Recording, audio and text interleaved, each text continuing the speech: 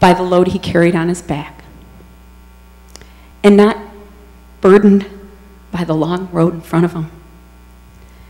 Because I think deep down inside, he knew that the universe would always provide exactly what he needed whenever he needed it. And you know what? Kilt was right. He saved us. He saved us that night. He taught us. He changed my life. And I am so happy that I met this guy in a kilt, named Kilt, with dreadlocks on the Appalachian Trail. How am I doing on time? Do I have more? Since it was a really short scripture. Okay. Well, we have begun hearing a bit of the gospel according to Amy, wouldn't you say so? My first thought was, I hope I wasn't supposed to do the scripture too. When he said, I don't have anything, that's it. So, all right, I'll do one more. Oh, I got a fan. So I used to live in New York City. And I went there to act. I wanted to be a legitimate actress, okay? Well, really, I just wanted to sing, dance, and act in musical comedies, but that's what I went there for. And I had this wonderful, tiny little apartment on West 77th Street. And then I got a tour. So is Win Irwin here? No. I leased it out to his sister-in-law, sublet it, and went out on the road. And then when I came back from being on the road, I didn't want to kick her out. So I decided, well, I'll find a new apartment. And you know, this is before the internet. Now you just pull up Craigslist and, oh, apartment for rent, duh, done. Back then it was much harder in New York City to find an apartment. So I decided I'll just hang out in the Actors Equity Lounge with all the unemployed actors, and somebody will know someplace I can, you know, land. And so I got a lead on it, and I followed up, and I called this gal, and I think I only asked her 3 questions. Do you have a room? How much do you want? And how soon can I move in? And that was the extent of my due diligence. And she said yes, and I said, okay, I'll be there this afternoon. So I brought all my stuff, moved in later that day. And so the next morning, I was sitting there having breakfast at my new place. And I think I was having something, what I thought was healthy back then. I think I was having a bowl of sugar pops. And in walks my first roommate, Anne, beautiful gal, red hair, curvaceous, and naked, okay? And she makes coffee and she sits down and we start chatting. This is the first time I've really gotten to, you know, meet her or see her or know her, yeah. And I'm thinking, okay, this is a little weird, but you know, it's New York City and I'm in theater. What the heck? So then a few minutes later, my other roommate walks in, and Ginny, this beautiful blonde, really nice looking gal, naked, gets a cup of coffee, sits down. So now I'm sitting at the kitchen table having breakfast with 2 naked women. And I'm thinking, what? That's my brain is going, what is this? What is this? What is this? You know? And I finally said, you know, girls, why are you nude at breakfast? And they said, oh, I guess I forgot to tell you, Amy, we're strippers at the Pussycat Lounge at Wall Street. Oh, you ought to join our club, Amy, they said to me. And I said, oh, no, I came to be an actress. I really, thank you, but no, I'll stay unemployed and starving to death, no problem. So they would come home nightly, and because, really early in the morning, and because my bedroom was right next to the front door of the apartment, they would feel compelled to come in my bedroom and throw thousands of dollars of cash tips on my blue chenille bedspread. and wake me up. Oh my God, I wanted to be a stripper in that moment. I so wanted to be a stripper. But I kept saying, no, no, no, no, no, your time will come.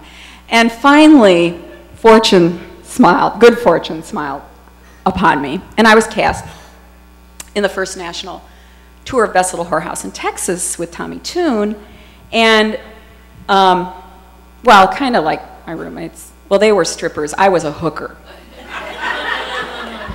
And like them, pretty much, well, they didn't wear any clothes, and I had kind of little clothes. And there really wasn't much difference between what they did and what I was doing. They got paid nightly in cash, and I got paid weekly by check. They were non-union, and I was union. Oh, but I had health benefits. I had health benefits. They didn't have any. So when I saved up enough money,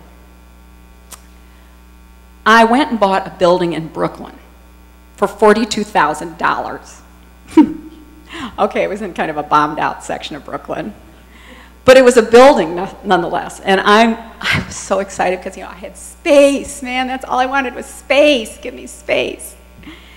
And, you know, we called it edgy, you know. That's what artists called it.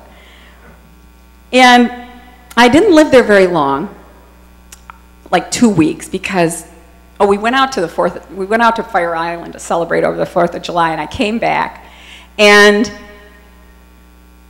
opened the door to my loft, and somebody had chopped a hole in the roof of my building, dropped a huge like nautical rope down into the space, and taken everything I owned. Well, they left 2 boxes. They left a box of tax returns and a box of underwear. I was devastated. I didn't even know what I had anymore because I'm one of those people out of sight, out of mind. I can't remember. And about the same time, my best friend from college, Michigan State University, if there's anybody here, Tom Edwards, came to town because his play, he was a writer, and his play had been optioned by Warner Brothers, and they were going to produce it at the Manhattan Theater Club, which is a very Tony, you know, theater on the East Side. And so he came to town, and so he was there to kind of cushion the blow when this all happened. And the producers, he was just about to start rehearsals, and the producer called him one morning and said, hey, you know, we love you, Tom. We love your play, but we really don't need you to come to rehearsals. And they do that. You know, they just kind of take your baby and throw you out in the cold. And that was okay because I got to hang out with Tom. So we'd be wandering around New York because we had the time to do that. And we'd walk past a window and I'd see something like, oh, I used to have a Nikon camera. You know, or, oh, I used to have a bicycle. And so I decided I'm going to go home. I'm going to take a break. I'm going to go home. And besides that, I had moved back with the strippers, and they had given my room away, and so now I was on the floor with the strippers. And so I took my 2 boxes because I didn't have room to keep them, put them in my car, went to pick up Tom on 82nd Street and West End Avenue, went upstairs, knocked on his door, came back downstairs, and somebody had broken into my car and stolen my box of tax returns and my underwear. And I'm not kidding you. And I threw myself on the sidewalk, crying. And Tom didn't know what to do, so he did what he did. He put me on a plane. I went home. When I got home to Grand Rapids, Michigan, I called my best friend from grade school, Ann Matheny. Now, if anybody knows Ann Matheny is the kindest, most gentle, she's like a hummingbird. She just is the most gentle, soft-spoken creature, and she also has the largest collection of self-help books of anybody east of the Mississippi, and I figured if anybody could help me figure out what was going on in my life, it would be Ann Matheny. So I called her, told her everything, and she said, Amy, you're in luck. I'm just going to go talk to my psychic. So give me your, she said, I need your date of birth and your hour of birth. I'm going to give that information to you. I'm going to call you this afternoon. We'll get an answer. So she called me that afternoon, and she said, Amy, you are not going to believe what the psychic told me. The psychic told me you're in a 7-year robbing cycle.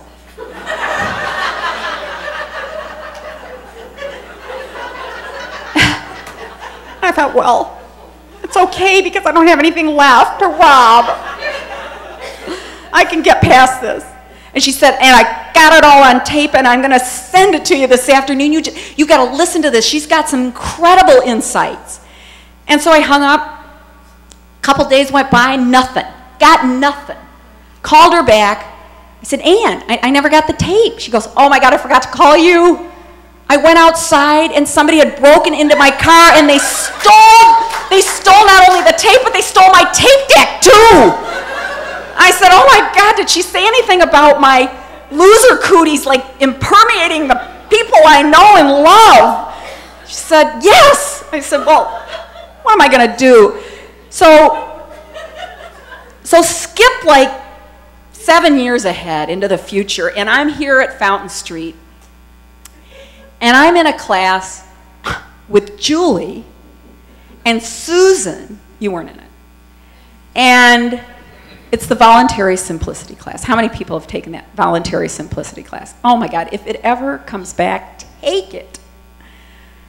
We're in the class, and the first question that the course, the curriculum asks you to consider is, I'm going to paraphrase it, but it's something like, when was the time in your life when you felt the freest? And I didn't even have to think about it. I felt the freest when everything was stolen. Of course, after I got through the loss, but I didn't take long to do that, progression of loss. That's when I felt the freest. I felt the freest when Kilt threw out all this stuff that the experts told me I needed. I felt the freest when I let that hummingbird go from my hand. That's what I learned. So it's something I've known always. But sometimes you need these series of crazy events to happen in your lives so that you're reminded of those things. And so, of course, that you have stories to tell. Got to have those events happen. But it's the people. It's the people that come into our lives that teach us everything. They teach us what we must learn. They help us to grow. And I hope that today maybe you'll turn to the person next to you and take the time to get to know that person. Because that person could be up here next time, or that person might just be your new best friend. And they just might lighten your load on the road of life. And so now we're going to sing that song, if that's okay. And this song is for all of my friends, old and new, and those I haven't even met yet.